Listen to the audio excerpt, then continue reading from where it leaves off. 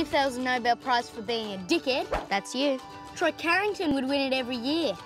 Troy Carrington's AFL footy career ended when his leg got mangled as he ran through the banner on grand final day. Did you really break your leg in 9 places? Round here we call him Town Killer because of the Greenie protests he led that shut down the Bodger Creek timber mill.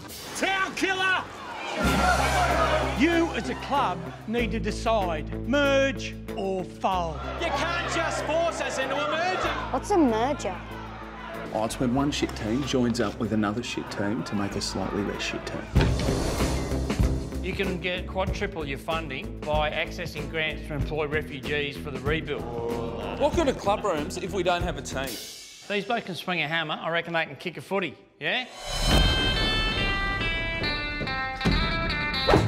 I am very unfamiliar with this game.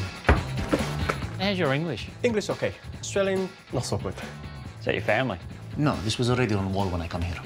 Of course this is my family. What do you think Saeed Creepy Man put photo of strangers on walls?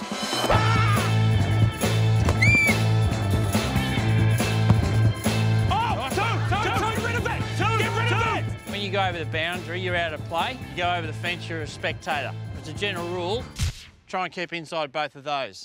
Here you go, pal.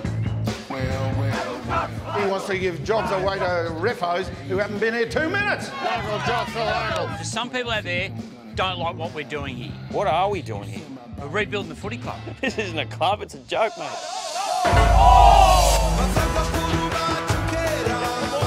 Refugees need our help and we need theirs. Why do you hate refugees so much? They just don't belong here. If we go home, terrorists will kill us, chemical weapons will kill us, bombs will kill us.